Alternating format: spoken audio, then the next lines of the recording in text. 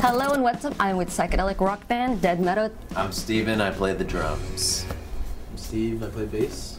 And I'm Jason, I play guitar and sing.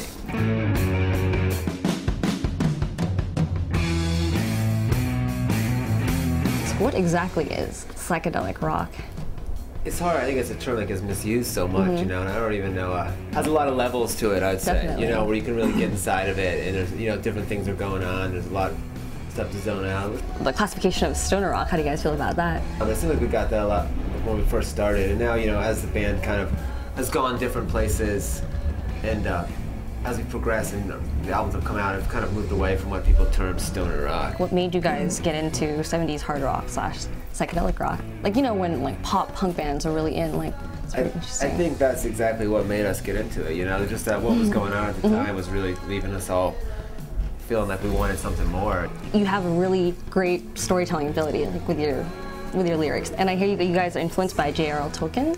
Sometimes it's cool to use, you know, you can use some far out imagery, you know, much like maybe J.R.L. Tolkien did, to talk about things that are going on right now. So then how does this, the songwriting process go? Do you kind of have something in mind, like, you know, that you want to like aim for and then you get there, or it just happens like organically? Sometimes it's just us playing and we'll come on it, or sometimes, you know, maybe it's a little song idea I have, and then, but then we start playing and then it completely changes, you know, and everyone comes up and figures out their part. And So I guess you are influenced by things that happen in your life. Moving from DC to LA, did that play a part in your music?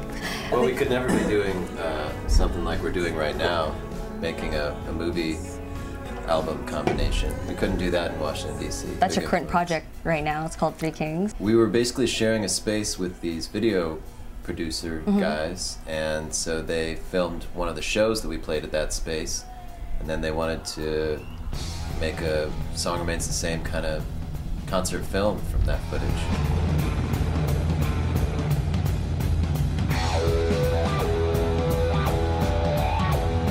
You guys have also been a band for over 10 years. You don't really think about it as you're doing it at the time, but like now looking back over the years and seeing like, oh, I remember when we did this, or when we came up with this thing, or like, you know, rented these goats.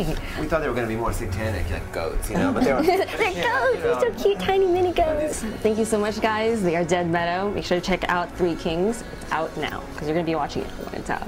Thanks, guys. Thank you. B-sides.